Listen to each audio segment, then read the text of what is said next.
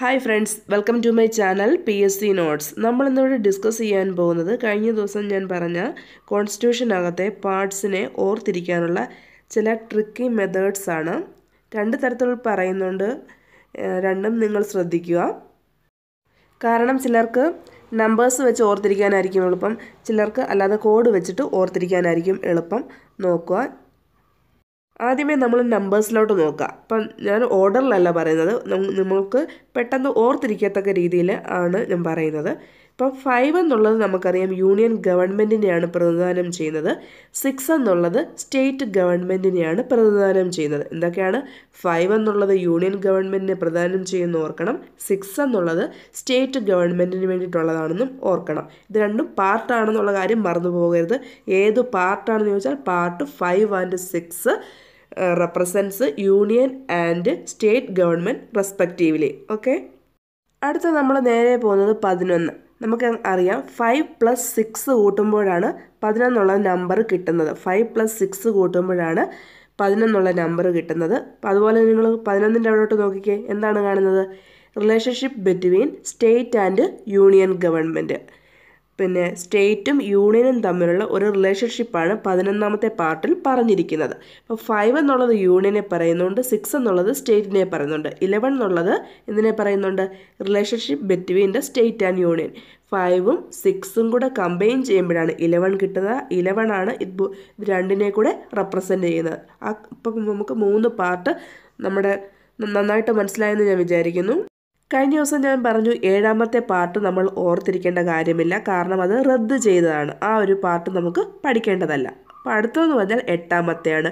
യൂണിയനും സ്റ്റേറ്റ്സും കഴിഞ്ഞു, 5ഉം 6ഉം കഴിഞ്ഞു, 7 വേണ്ട. അടുത്തത് 8 എന്ന് പറയുന്നത് യൂണിയൻ ടെറിട്ടറീസ് ആണെന്ന് ഇതിൻ്റെ കൂടെ തന്നെ കണക്ട് ചെയ്ത് വെച്ച് പഠിക്കുക. യൂണിയൻ ടെറിട്ടറീസിനെ പറ്റി പറയുന്നതാണ് പാർട്ട് 8.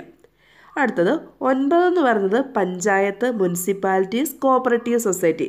ആദ്യമേ നമ്മുടെ ഇന്ത്യൻ കോൺസ്റ്റിറ്റ്യൂഷൻ ഉണ്ടായ സമയത്ത് 9 മാത്രമേ ഉള്ളായിരുന്നു. അതിനകത്ത് അമെൻമെൻറ്റ് ഒന്നുമില്ലായിരുന്നു. പഞ്ചായത്തിനെ പറ്റി മാത്രമേ പാർട്ട് 9ൽ പറഞ്ഞിട്ടുള്ളായിരുന്നു. ഇപ്പോൾ അതിനകത്ത് അമെൻമെൻറ്റ് സംഭവിച്ചപ്പോൾ 2 എണ്ണം കൂടെ ആഡ് ചെയ്തു, 9A-യും 9B-യും. 9 എന്നുള്ളത് പഞ്ചായത്തിനെ കുറിക്കുന്നു. പഞ്ചായത്ത് ഓർക്കുമ്പോൾ നമ്മൾ മുനിസിപ്പാലിറ്റി ഓർക്കണം. മുനിസിപ്പാലിറ്റി ഓർക്കുമ്പോൾ കോഓപ്പറേറ്റീവ് സൊസൈറ്റിയെ കൂടെ കണക്ട് ചെയ്ത് പഠിക്കുക. ഇപ്പം 3 പാർട്ടൂടെ കഴിഞ്ഞല്ലോ. 9 എന്ന് പറഞ്ഞാൽ പഞ്ചായത്ത്, 9A എന്ന് പറഞ്ഞാൽ മുനിസിപ്പാലിറ്റി, 9B എന്ന് പറഞ്ഞാൽ കോഓപ്പറേറ്റീവ് സൊസൈറ്റീസ്. അടുത്തെന്ന് പറഞ്ഞാൽ 10ാമത്തെ ഷെഡ്യൂൾ ആൻഡ് ട്രൈബൽ ഏരിയാസിനെ പറ്റി പഠിക്കുന്നതാണ് 10ാമത്തേത്. 10ാമത്തേന്ന് പറഞ്ഞാൽ ഷെഡ്യൂൾ ആൻഡ് ട്രൈബൽ ഏരിയാസ് ആണെന്ന് നിങ്ങൾ ഓർത്ത് വയ്ക്കുക. ഒന്നാമത്തെ നമുക്കറിയാം യൂണിയൻ ഓഫ് സ്റ്റേറ്റ്സ് ആണ്. ഇന്ത്യ എന്ന് പറയുന്നത് ഒരു യൂണിയൻ ഓഫ് സ്റ്റേറ്റ്സ് ആണ്. ആ സ്റ്റേറ്റിൽ താമസിക്കണമെങ്കിൽ നമുക്കൊരു സിറ്റിസൺഷിപ്പ് വേണം. അവിടെ താമസിക്കണമെങ്കിൽ അതുപോലെ മൗലികമായിട്ടുള്ള ഫണ്ടമെൻ്റലായിട്ടുള്ള റൈറ്റ്സ് ഉണ്ട്, മൗലിക അവകാശങ്ങളുണ്ട്.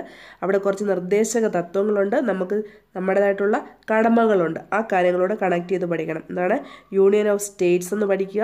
അതിനകത്ത് താമസിക്കണമെങ്കിൽ നമുക്കൊരു പൗരത്വം വേണം. പൗരത്വം ഉണ്ടെങ്കിൽ എന്താണ്, നമുക്ക് ചില അവകാശങ്ങളുണ്ട്. അവകാശങ്ങൾ പാലിക്കപ്പെടാൻ ഒരു DPSP എന്ന് പറഞ്ഞാൽ നിർദ്ദേശക തത്വങ്ങൾ, directive principles of state policy എന്നാണ് പറയുന്നത്.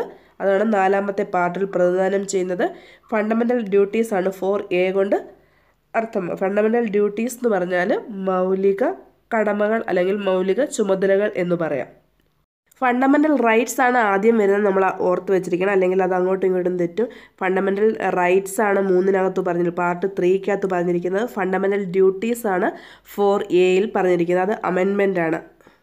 ഇനി നമുക്ക് കോഡിലേക്ക് കടക്കാം. You can do fixed deposit four US and UP by Mahila society scheduled tribe relationship scheme. യുവിനകത്തുനിന്ന് നമുക്ക് യൂണിയൻ ഓഫ് സ്റ്റേറ്റ്സ് എന്ന് പറയാം. C citizenship, F four fundamental rights, ഡിപ്പോസിറ്റിൻ്റെ DPSP directive principles of state policy, F four fundamental duties, U four union, S four States and again U four union territories, P four panchayat, M four municipalities. സൊസൈറ്റിക്കകത്ത് cooperative society എന്ന് ഓർക്കുക. അടുത്തത് scheduled tribes. അടുത്തത് R four relationship between state and union എന്നുള്ള കാര്യം കൂടി ഓർക്കുക. Code നിങ്ങൾ എവിടെയെങ്കിലും എഴുതി വെക്കുക. You can do fixed deposit four US and UP by Mahila society scheduled tribes relationship scheme.